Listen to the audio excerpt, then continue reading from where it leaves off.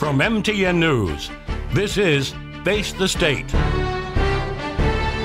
Welcome to Face the State. Thank you for joining us. I'm Jackie Coffin. And I'm Augusta McDonald. From mysterious flying objects to property taxes, it was an eventful week in Helena as the 68th legislative session moves on. One issue we knew lawmakers would take up, voting and election security. A select group of state lawmakers has been taking a deep dive into Montana's election procedures. MTN senior political reporter Jonathan Ambarian has a closer look at what the committee has been covering. At the start of the 68th session, state legislative leaders set up the Joint Select Committee on Election Security and tasked it with answering some of the questions Montana voters have asked about the state's election system. I've been hearing a lot from citizens that are concerned about our elections and our election security. Senator Carl Glimm, a Republican from Kyla, chaired the committee, though it was created in the wake of some Montana residents making allegations about election irregularities. Glimm said the committee had a different focus. We didn't want to go backward and look backward. What we wanted to focus on was what can we make better in our election system. Over the last month, the committee has heard extensive testimony from local election officials, the Montana Secretary of State's office, and the company that produces Montana's electronic vote tabulators. Democratic Senator Shane Morigeau of Missoula said that showed what election officials are already doing well. We learned a lot about processes and systems, and we learned that our Montana elections are very secure. Glimm said he also saw important things come out in the testimony, like the ways voting machines are secured and the value of the state's post-election audits. When you have that tie back and that test, that helps to really give you some assurance that those numbers are what they're reporting.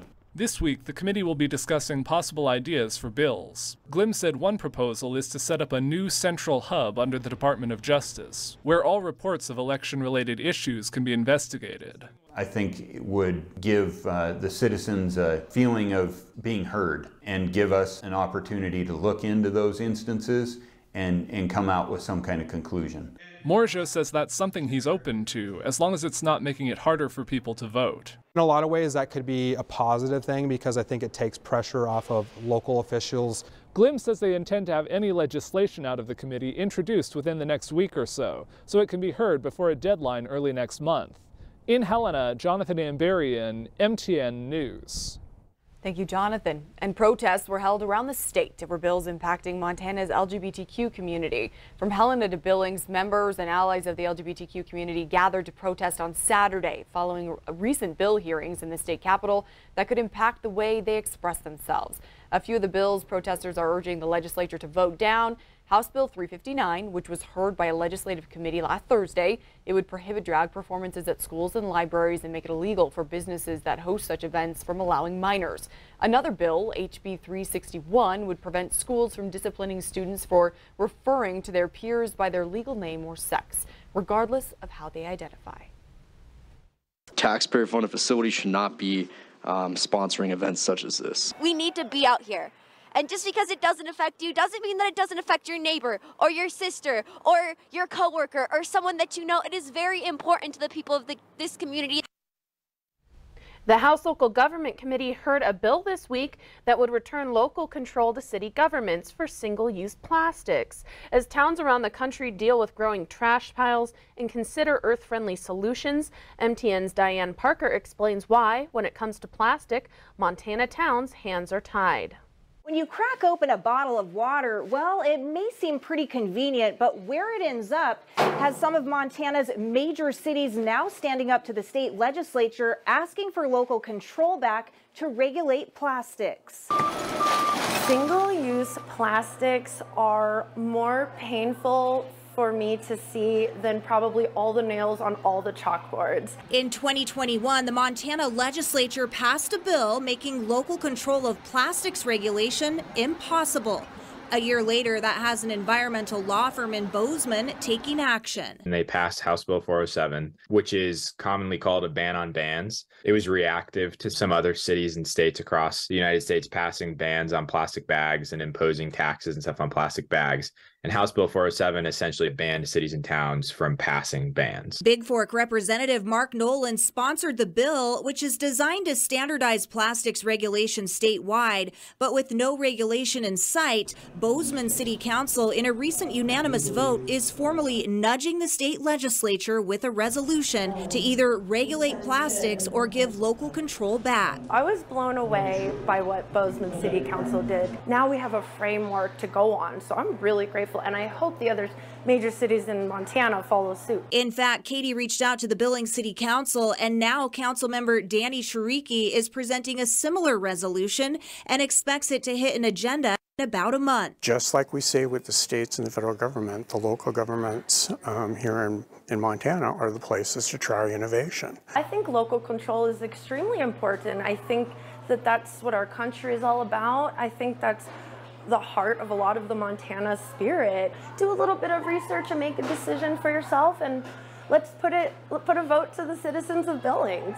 Until then, Isaac says Bozeman Representative Ed Staffman is drafting statewide legislation to repeal House Bill 407, a heated topic as Montana landfills continue to heat. Right now, with the amount of stuff we're putting into our landfill here in Billings, we have about 80 years of room. The reality is that there are kids who are growing up today who are going to have to deal with finding a new way of getting rid of stuff. In Billings, Diane Parker, MTN News.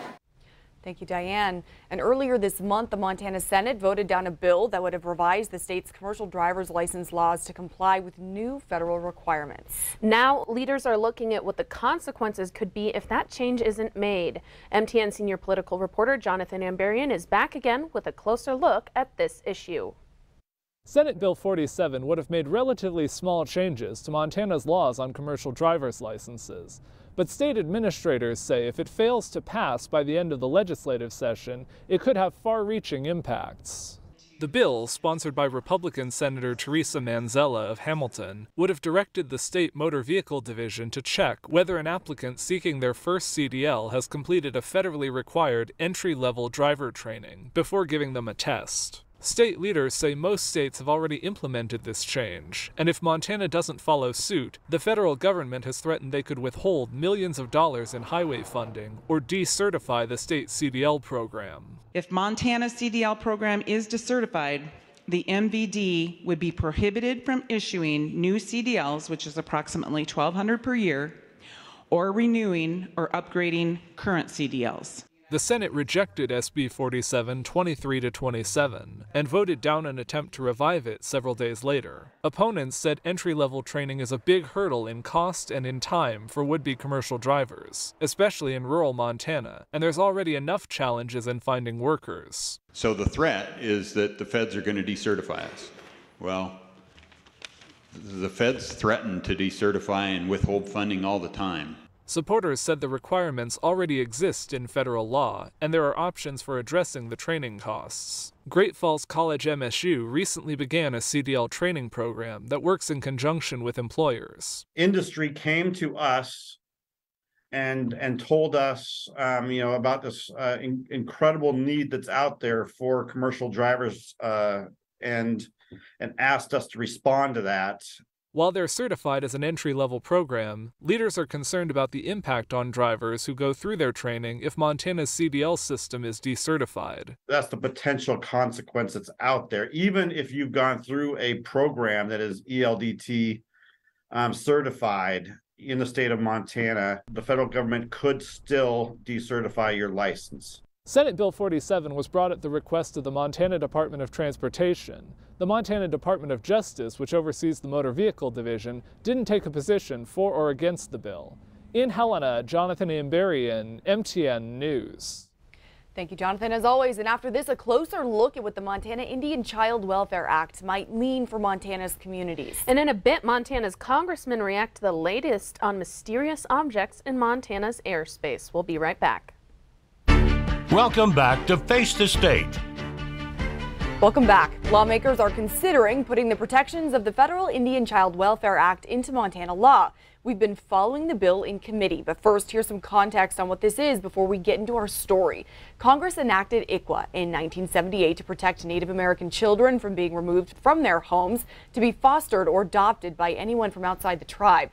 This due in part because of the history of forced removals of children and assimilation policies in the U.S.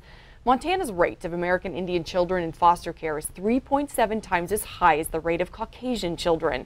And now the U.S. Supreme Court is expected to rule on a case challenging those protections sometime this year.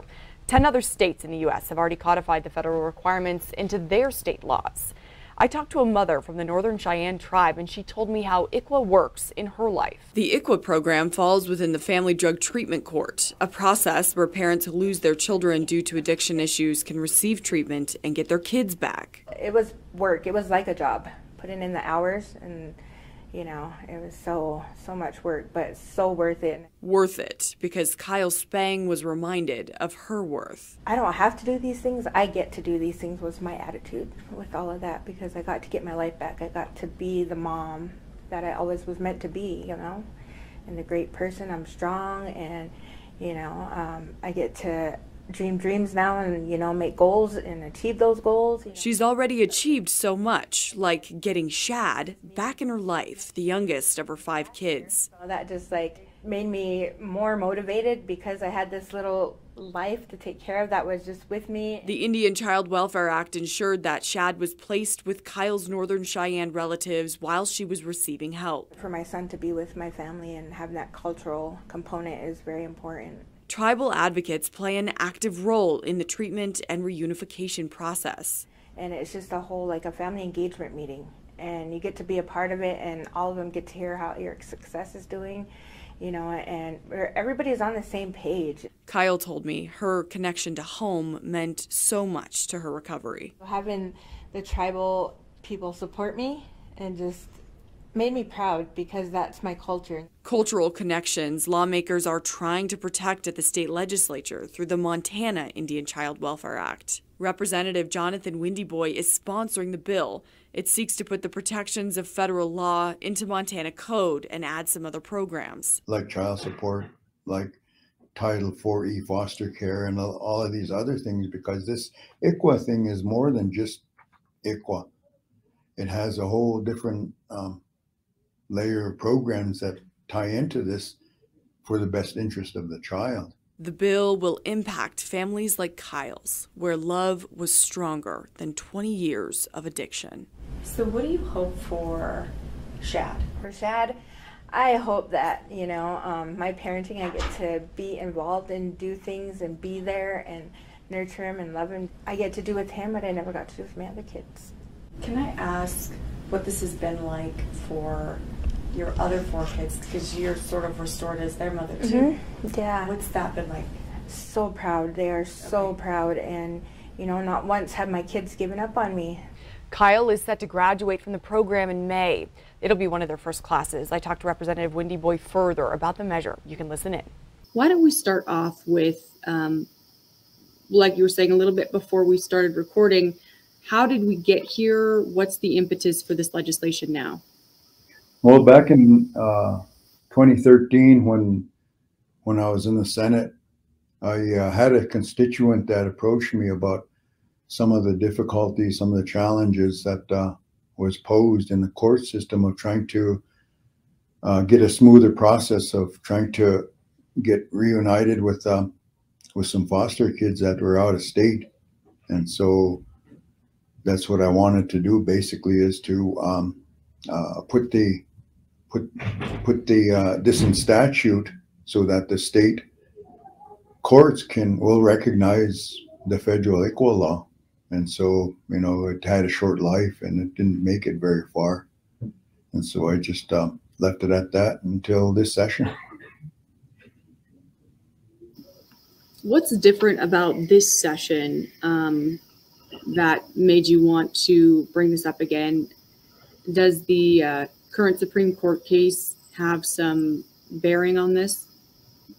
Of course, and it's unfortunate, you know, that we have to address issues was cases such as this, you know, and that has been the whole issue with a lot of the ICWA cases involving Indian children. I mean, you go if you go back and throughout the history that the children and the future generations of our tribes have always been under fire, under attack, and this is no different. And since 2013, there has been a couple of more ICWA courts that have been established in Montana. There's one in Missoula and two in Billings. And so we're starting to, this is starting to steamroll, and definitely that Brackeen case out of Oklahoma that was already heard in the United States Supreme Court. And there were oral arguments that have happened already, and as I understand that the final ruling will probably be done in June or July of this year. And I think that and that's what's important for us right now, that as we address this important topic of MICWA, that it stays front and center here in Montana, because this is something that has been playing out on a national level. There's roughly 10 other states in the country that already have bits and pieces, if not all, of what we're trying to do here in Montana. And this session, there's Wyoming and there's also Utah that are taking up similar legislation right now as we are. So this has been a national move across the country. Describe how this legislation will work and what it means for Montana's Child Protective Services. Well, right now, if you take a look at the bill itself, there is a lot of sightings of federal law, USC codes that's already in place. And what we're trying to do is to make sure that it's in Montana state statute that's implemented here. And so the law will be recognized in all district and state courts in the state of Montana, that this is what's going to happen. And what you see here in the federal law, you're going to see different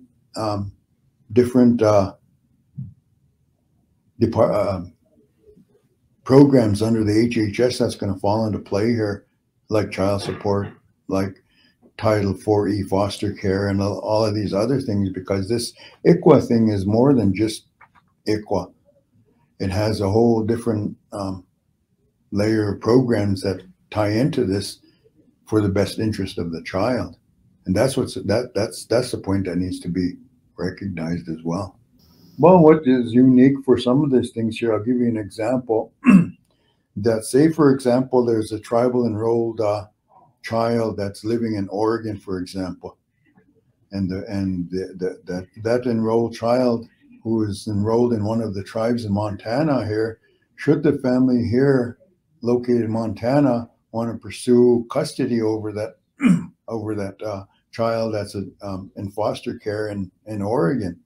So this process here is going to come into play as far as making sure that the jurisdiction stuff are respective in one another.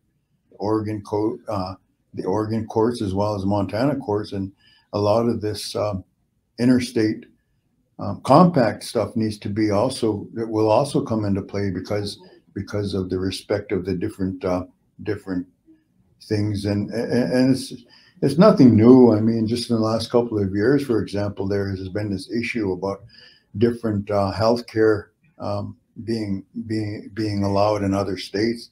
This is kind of similar, that preceded that a long time ago, since this began.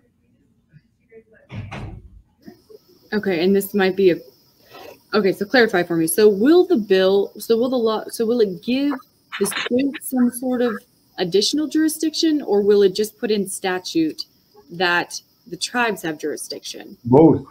It'll give the jurisdiction and make the process a lot easier for the tribes and their jurisdiction to assume that custodial for parental rights for the parents or grandparents here, for the family members here over those children. I always say that whatever law that gets enacted, where the rubber meets the road is where the rulemaking process starts.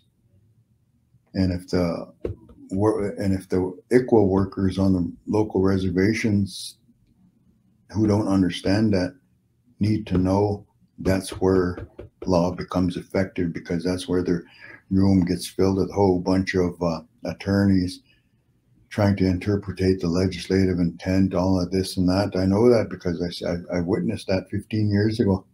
And so I think that it's important for everybody that just because it gets signed into law, we do need to be at the table to make sure that we have our say in that process. Welcome back to Face the State. Well, it's a political issue we didn't see coming, but everyone is talking about, including lawmakers in Helena. Mysterious flying objects crossing into North American airspace. 2 out of the 4 objects shot down over the span of about a week floated over Montana.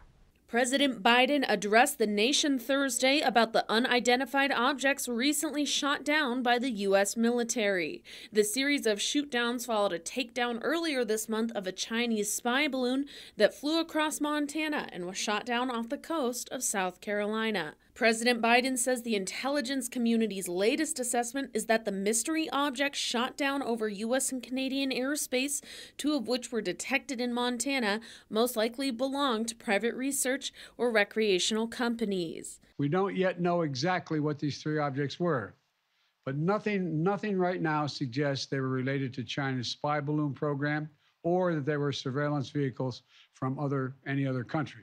Montana Representative Paul Tuss, a Democrat who represents Havre, was back in the area Saturday for a community event when federal authorities briefly issued flight restrictions in the area of north central Montana. And I was at that event when our phones started to pop with regard to the news that the airspace over Havre in northern Montana had been closed. So there were a lot of curious folks about what was happening.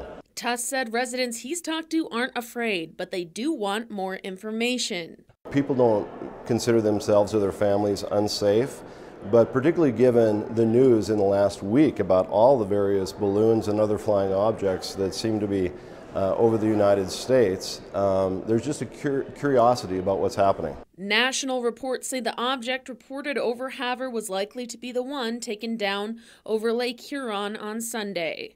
Senator John Tester on Face the Nation Sunday said the nation wants answers. But look, I got briefed both an open session and a classified session, and quite honestly, the military and intelligence community's explanation of what transpired with that balloon, I accept.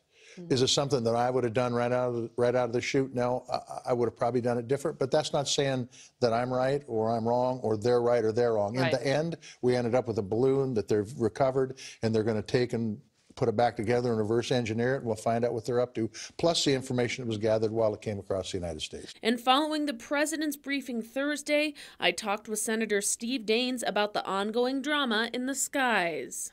One of the big talking points we've been hearing the last couple weeks, you have been busy along with Montana's other delegates. We've seen you on national news talking about mysterious flying objects entering Montana and North American airspace and what that means, what they are, and what our policy towards them should be. It's been a huge conversation. Well, there's a lot of concerned Montanans who are phoning our office. I'm getting direct phone calls from county officials saying, what's going on when you see an airspace closed, an airport shut down? Remember that NORAD was founded in 1958.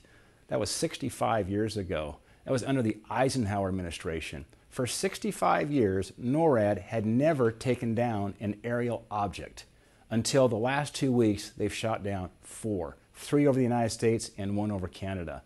The President of the United States needs to be decisive and to get out in front of the American people and talk about what is going on. The weakness shown by this administration by waiting too long to act with that Chinese spy balloon that came right over our ICBMs in Montana is inexcusable. We know also, though, that during the previous administration there had been 3 similar Chinese spy balloons that flew over the United States. We just didn't see them and we hadn't been told about that. No matter who the president is, does there need to be a more open door policy when it comes to balloons or other spy objects floating in U.S. skies? Well, look, that fact was spun by the White House is trying to divert attention from their problem. Those balloons didn't fly right over the United States. They were over some territories, and they did not fly right over the heartland of our country. The president said he will share more with Congress when the new policy rules are complete, and made no apologies for taking down the Chinese spy balloon earlier this month. The violation of our sovereignty is unacceptable. We'll act to protect our country, and we did. Welcome back to Face the State. Welcome back to Face the State. We have Jonathan Ambarian joining us from Helena. Jonathan, how's it going up there? Fine, thanks, Jackie. It's getting to be a busy time up at the legislature. Yeah, we're in mid-February. What are some of the bills we're looking forward to in the next coming week or weeks? Well, we're to the point now where we're about 2 weeks out from the transmittal deadline, when any bill that doesn't include money in it has to pass through the first chamber and into the second chamber, or it dies. And so we're going to see a ton of bill hearings over the next few days, just as they're trying to get every one of these proposals a hearing. And you're going to see a lot of the timelines be a little shortened, and some of these things will have hearings and they'll try and move them quickly. And so I think that what we're going to see are a lot more of things related to some of the topics that we've talked about, housing being one. We're seeing a lot coming up about zoning, what kind of zoning cities should and shouldn't be able to have, what restrictions they should be able to put on locally, and whether the state should step in and say there are types of housing that should be allowed in more places than they are right now. We're going to see a lot of bills related to the judiciary, how the judges are elected in this state, a lot of proposals to allow partisan endorsements, or allow judge candidates to name their preferred parties. Things like that have been proposed. We've seen some already, and we're going to see more. And we also, I'm told, are going to hear some abortion-related bills. I haven't seen a ton of them yet this session, but we will likely see some more abortion-related bills trying to establish some more restrictions coming from Republicans. We've been told that they do have some planned for coming up, and again, we're coming up on a deadline.